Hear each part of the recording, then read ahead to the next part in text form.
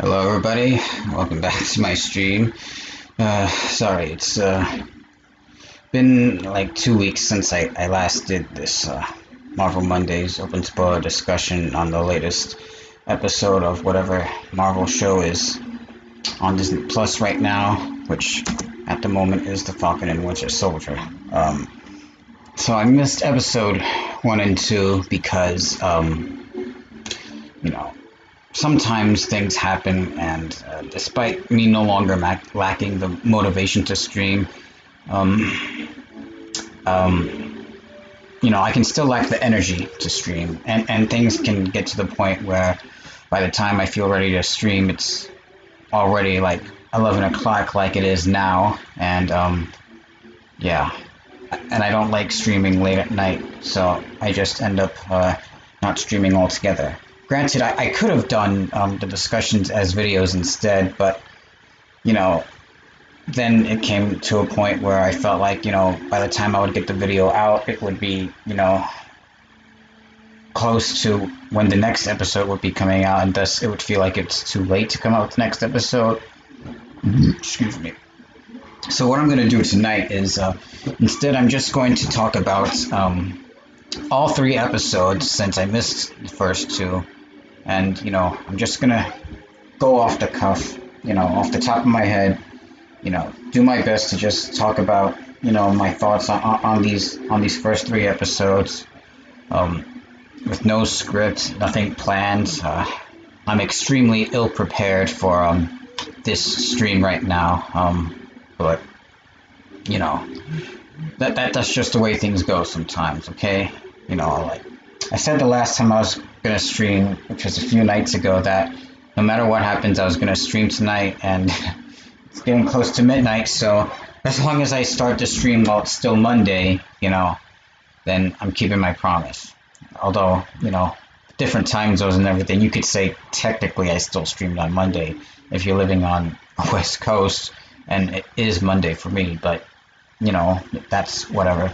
Anyway, let's get into talking about the Falcon and the Winter Soldier, because there is actually a lot to talk about, although not as much as WandaVision, because with WandaVision it was very much like a mystery show. Part of the appeal of that show was not knowing what was going on exactly, and trying to guess, who was behind everything and what was really going on and everything, like, especially after a certain point, there was nothing on the show that you could take at face value. It was very, yeah. So that's what the appeal of WandaVision was. That's very much not the case with the Falcon and the Winter Soldier. There's no mystery going on exactly. Well, I suppose you could consider where the super soldiers came from to be a mystery, but that got solved pretty quick.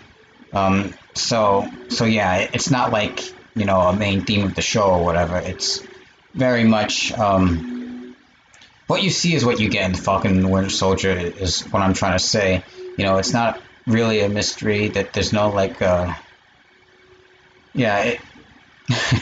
there's really nothing to speculate about. It's pretty straightforward, more your standard type of thing from what you could expect from Marvel. So yeah, really, the most that you could talk about with the show is the new characters that the show introduces, and what their introduction could mean for the MCU going forward. So for the time being, that's what I'm mostly going to be talking about. The new characters introduced in the show, and who they are, and anything else that might be have a larger impact on the MCU as a whole. So, although there are other things that have happened in the show as well, so I will be talking about those as well. For example, one of the okay, so in the very first episode, the show pretty much opens with an action sequence. We see the Falcon going on a mission, and he's like trying to. It's like a hostage situation where planes got hijacked or whatever, and you know, he has to fight back against the terrorist group and you know, save the hostages and stop their plan. And it turns out that they're being led by Batroc the Leaper, who actually was one of the villains that Cap fought at the beginning of Captain America: The Winter Soldier. Now, I was actually surprised to hear, or rather to see, that Batroc came back, because I did hear a rumor last year that he supposedly was going to come back on this show, but I don't typically believe in rumors or leaks or anything like that. You know, if it's not official information, then I don't believe or trust in it. You know, so yeah, I had my doubts that Batroc would return. It was certainly a possibility, but again, until I saw it for myself, I wasn't about to believe it. So I was very much surprised and also very happy to see him make his return on the show. And not only did he come back, he was the very first villain revealed on the show in the very first fight scene at the beginning of the very first episode, you know, so they wasted no time reintroducing his character, so that very much caught me by surprise. And also, so I want to say that because Batroc has a mustache, a very recognizable Wario-like mustache in the comics. I kind of wish that they would have taken advantage of the fact that it's been so long since we've seen him, that, you know, he decides to let a mustache grow out so he could look more like he does in the comics. But I'm guessing that at that point he'd be too unrecognizable. You know, so yeah, I imagine that they want to keep him looking the same as he did in the Winter Soldier movie, so that way people would you know, be able to recognize him as, hey, that's the guy that Cap fought on the ship in the Winter Soldier. So yeah, it was very awesome to see him again, and of course he didn't die, because why would they, you know, introduce this character just to kill him off immediately? But yeah. As I always say, any Marvel villain that doesn't die, you know, is being set up to return again. So we'll see whether or not if we see him again on this show or anything else, you know, in the future. I doubt he's going to come back on the show, but certainly they might have plans for him to appear elsewhere. And regardless of wherever he may come back, I'm looking forward to his return once again. So, I mean, he's one of Cap's most famous villains, so, you know, it'd be a waste for them to not utilize his character again, especially now that they've brought him back and whatnot. But yeah, after that, the first episode gets, it's basically just setting up, you know, what the rest of the show is going to be like, you know, showing us where Sam and his family have been, you know, since the snap happened, and you know, going through the struggles that they're going through because of that. And it's, excuse me, it's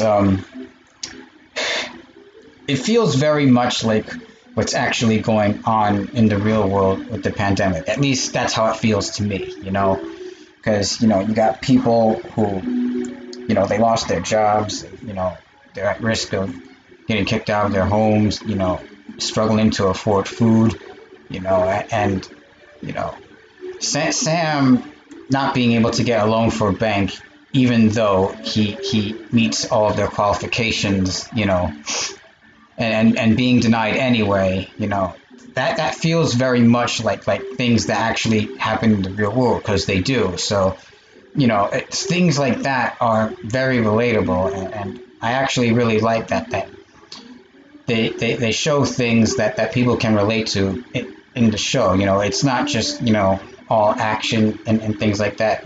There's actually, you know, they're showing very relatable things on the show, and I like that. And then we also have, you know, where Bucky's been, you know, since we last seen him, and apparently he's been pardoned for all the things he did as the Winter Soldier, but he has to follow certain guidelines in order to keep his freedom and whatnot. So, one of them is meeting with a counselor, and another is,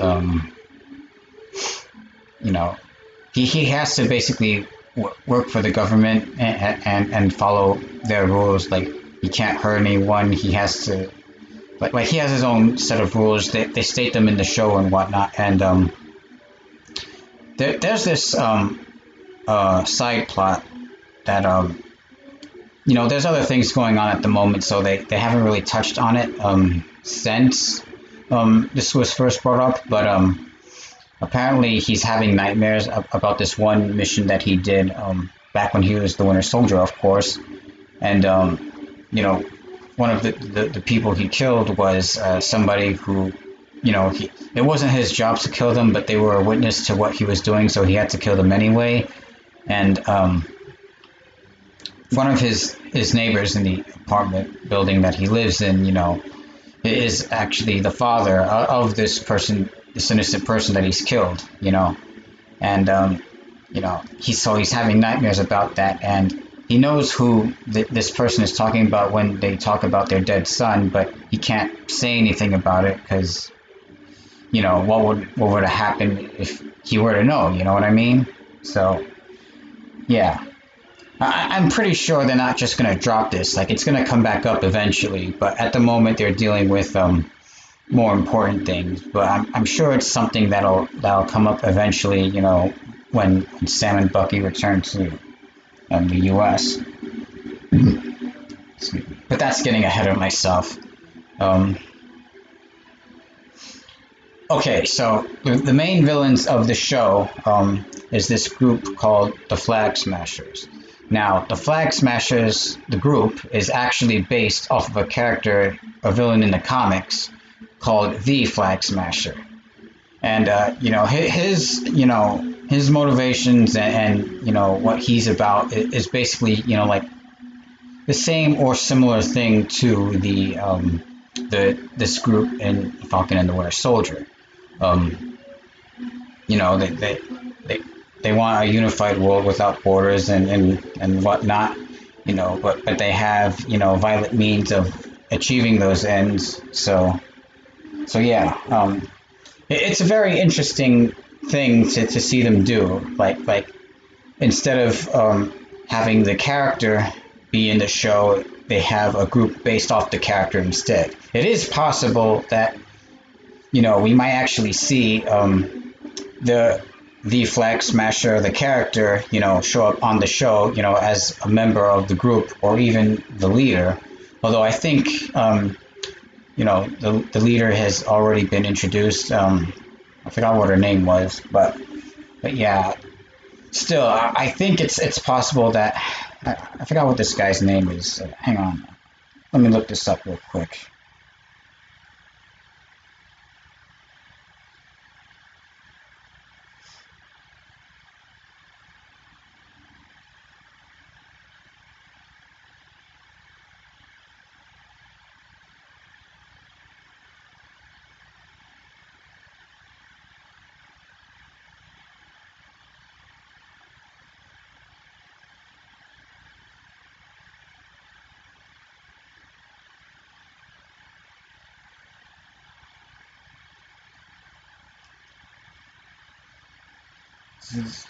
Okay, so his real name is Carl Montague, or yeah, I'm probably not saying that name right, but yeah, if you hear that name in the show, then it's then yeah, it's him. It's the Flag Smasher. But yeah, that's who the group is based off of. So.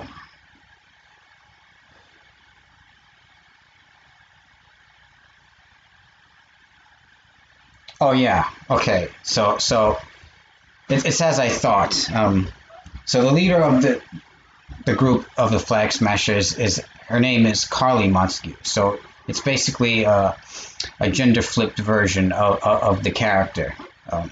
That's actually very interesting. I should have realized that before. Oh, whatever. So anyway, so yeah, that's that actually the way they introduced her character is very interesting because in episode 2, you know, Sam and Bucky go on a mission to see where the Flag Smashers are heading to next, and they follow this you know, they're at our warehouse and they're loading a truck, and you know, Sam has his robotic bird partner Red Wing has, you know, X-ray vision, so they're able to see inside of the truck that they're loading up, and they have what appears to be a hostage. But then when Bucky gets on board the truck, you know, as it's getting away, he opens it up and looks inside, and he sees the supposed hostage, but it's not. It's actually the leader of the Flag Smashers. Of course, we don't know that it's her at the time.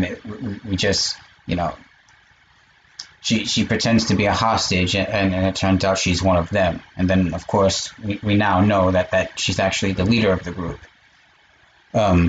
So it's so yeah, and oh yeah. See, this is why doing this without a script is a bad idea. I'm getting ahead of myself. I'm talking all over the place, and I'm thoroughly unfocused. So at the end of the first episode, yo, what's up, Wegra? Thanks. Yeah, of course, you know, it's Marvel Monday night, and of course it's this shirt that I'm wearing to stream. But yeah, nice to see you. You haven't missed much. I was just talking about, you know, the villains of the show that have been introduced so far. So since you just missed it, I'll quickly restate what I just said. So the group, you know, the main villains of the Falcon and the Winter Soldier, the Flag Smashers, is actually based off of an individual character in the comics called the Flag Smasher. And the leader of the Flag Smashers in the Falcon and the Winter Soldier is actually a gender-flipped version of the Flag Smasher individual character in the comics. So, yeah, in the comics it's a guy, but on the show it's a girl. So, yeah, it's a very different take on the character. I mean, just the fact that, you know, they took, you know, an individual character and made a whole group out of what he was about is a very different take on a character already. But, you know, then to also change the gender of the character himself, it also is a very dramatic change of pace from what's in the comics as well. So that's who the Flag Smashers are, and I also talked about Batroc, but I more or less just restated what we talked about, you know, the other night. Yeah, they also did that with the Ancient One as well, and well, I'm not sure if you've seen that movie, so I'm not going to say, but they also did it in another movie. I'm not sure which movies you've seen. So you know, if you haven't seen it, yeah, I'm not going to spoil it. But yeah, there's another character that they did that with. If you haven't heard, so yeah. So a good chunk. All right, so you should know basically most of what I'm talking about then. Yeah. So yeah, I was talking about the Flag Smashers, and I got ahead of myself because I'm not normally I have notes for when I do these sort of streams, but tonight I'm more or less going off the top of my head, so I'm extremely unprepared for this. So, you know, I ended up skipping ahead to episode 2 while I was still talking about episode 1, and completely forgot to mention that at the end of episode 1, you know, they introduce who the new Captain America is going to be, because despite the fact that Steve passed his shield down to Sam felt like he couldn't live up to being Captain America, so he decided to retire the shield instead. But I guess the president or whoever in the MCU decided that America needs a Captain America, so excuse me, they brought on John Walker to be the new Captain America, and John Walker in the comics is U.S. Agent. So yeah, U.S. Agent is in pretty much in the MCU now, and if you don't know who U.S. Agent is, he's not necessarily the bad or evil Captain America. He's basically more or less a brute force, ruthless type of Captain America, like a no holds barred, willing to be far more violent and like the Punisher, basically, like he's willing to kill people, whereas Captain America usually isn't. Yeah, he was an assistant in Marvel vs. Capcom, and he's also a palette swap character, so to speak, in Marvel Superheroes versus Street Fighter, which is actually where he first appeared in a video game. At least I'm pretty sure that's what his first appearance in a video game was. It's kind of funny how there he was, years ago, and now here we are, talking about him again because he's in a major TV show that's part of a bigger cinematic universe. It's crazy how things work out, in the future. Yeah. Have you seen episode 3, by the way, of the show? Because I know you said you were going to work on that. I hope you've seen it by now, because I'm going to be getting into that pretty soon. There's one other character that I do have to talk about before I start discussing episode 3, though, and it's another character that was introduced in episode 2. This one's not a villain, though. So after oh yeah, and there's also a U.S. Agent's partner, because Steve had Bucky and Steve's not around anymore, so they had a replacement Captain America. They also have a replacement partner for Cap as well, and so in the comics,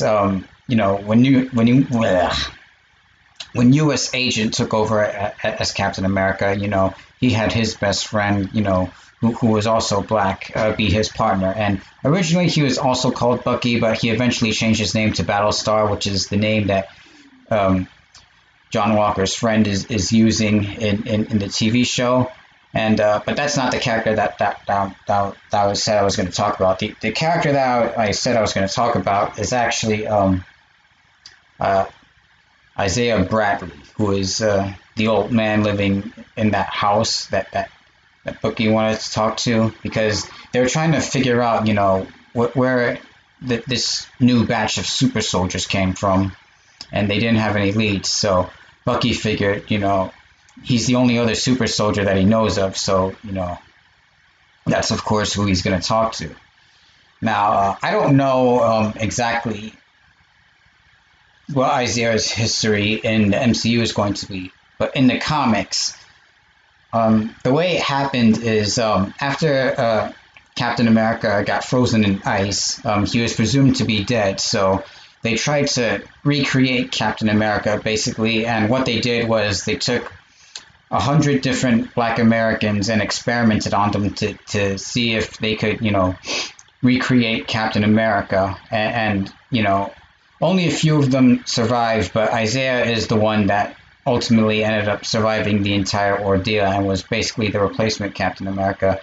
And he did, I think he did actually end up saving the country, but what they ended up doing was, they locked him away for 15 years instead, although in the MCU, it seems like they locked him up for 30 years because that's what he said. Like I said, I'm not sure what his history in the MCU is going to be, but I imagine it was pretty similar to what happened in the comics. And then there's, more details, to that that we learn later on in episode 3. Now, Isaiah being introduced in the MCU can actually be a hint towards something else that is potentially being built up to in the MCU.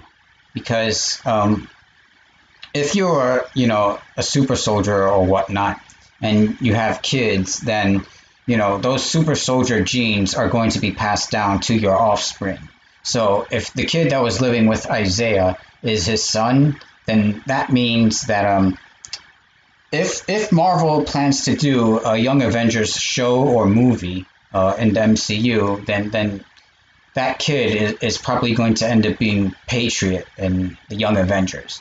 But that's a what if. That's we have to wait and see if that actually ends up happening. Although if if Marvel ends up announcing that a Young Avengers show or movie is coming, then you can definitely expect him to show up as a member of that team. So yeah, that's actually a big thing if that's what they're building up to. And I'm trying to think. I'm pretty sure that that's all the new characters that are introduced in episode 2. And then lastly, if you haven't seen episode 3 yet, then you might want to tune out now and come back when the YouTube video is up. Since this is the part where I talk about episode 3, and thus I'm going to spoil it for you if you haven't seen it already. So in episode 3, episode 2 ends with Sam and Bucky no closer to figuring out where the super soldiers came from. And since Bucky is...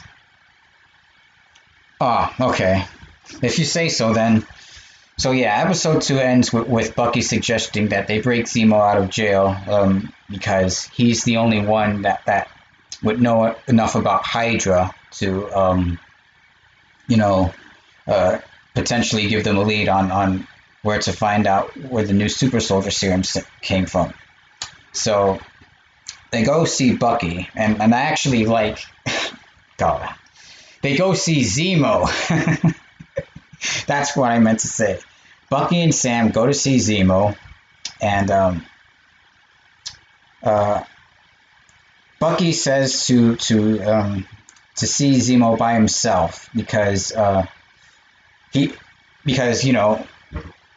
oh, you saw episode 3? Okay. So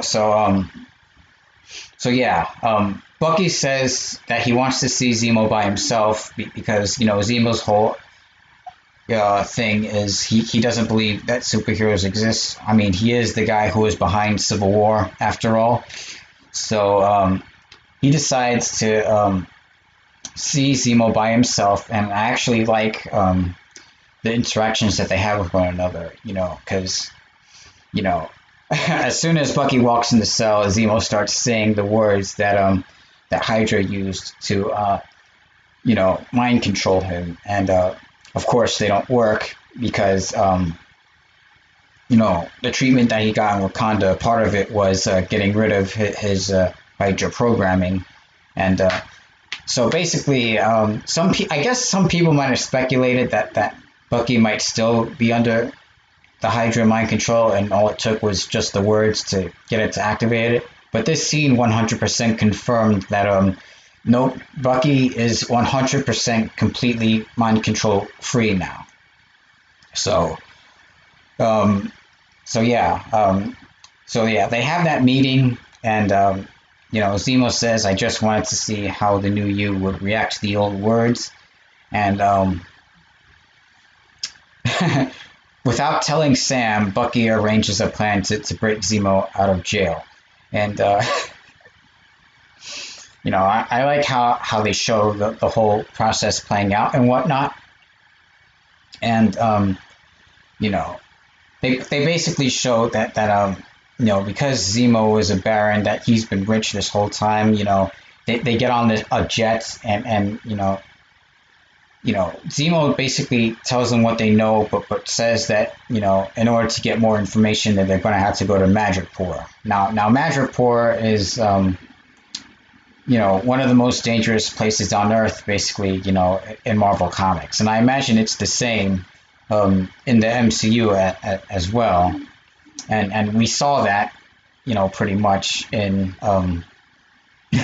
in episode 3, because they go to this place to meet this person, and yeah, it's one of the it's one of the islands where like X-Men go to like hide and stuff like that. But since mutants haven't been introduced yet, I don't think we're going to see any. Especially since we've more or less come and gone now, in this episode. So unless we go back, there's probably not going to be any chance that we might see a hint at the X-Men or mutants or whatever. But certainly now that they have established that Madripoor exists in the MCU, there's always a chance for it to come back later, and we can get some mutants introduced, through there.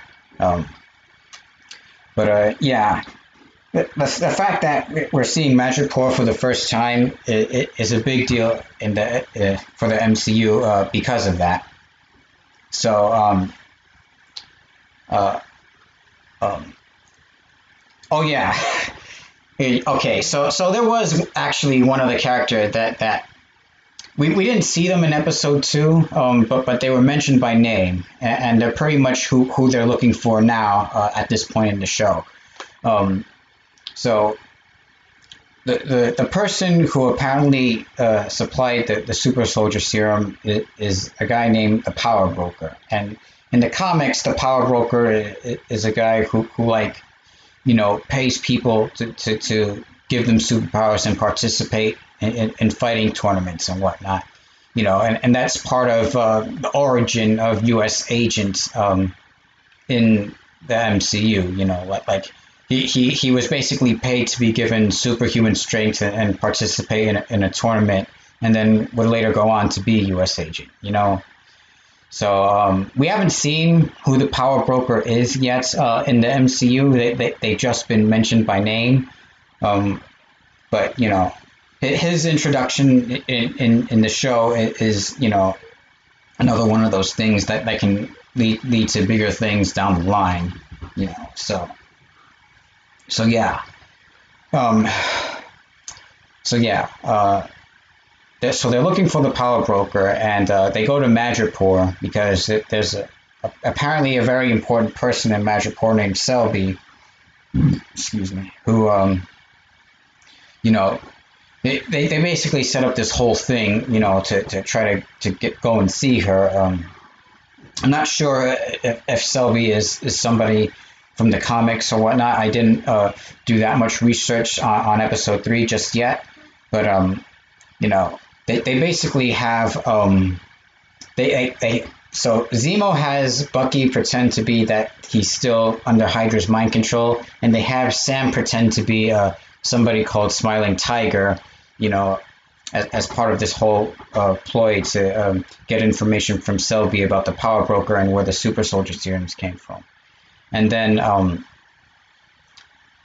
Sam gets a call on his cell phone, and that ends up blowing his cover, and so they got to make a run for it, and they actually end up getting saved by Sharon, who we last saw in Captain America: Civil War, and we actually haven't seen her since then as well. So and she explains, she's been on the run, ever since the events of that movie. Like she's pretty much been in Madripoor the entire time, and not even her own family knows. Yeah.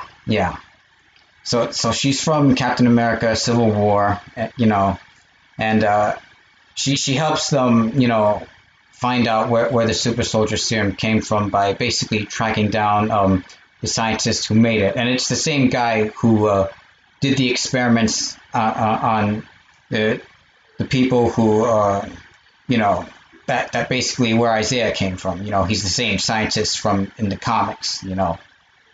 So so they talk to him, get the information from him, and then once they learn everything that they need to know, Zemo, ends up killing him because, of course, why wouldn't he? He doesn't want superheroes to exist, so of course he's going to kill the guy who's responsible for creating more super soldier serums. So yeah, he does that, even though, Sam warns him, you don't make a move without us telling you to. But, of course, they still need Zemo to get information on, where the powerbroker is and whatnot. So they can't send him back to prison just yet. So I forgot where it is that they go after all of this. But, yeah, what ends up happening after that is they end up somewhere, and Sam and Zemo go into a building, but Bucky says he has to go for a walk, and he ends up meeting with someone from Wakanda who says that they're there for Zemo, and of course they are, because, Zemo is the guy, and they mention this on the show, he's the guy who killed King T'Chaka and framed Bucky for it.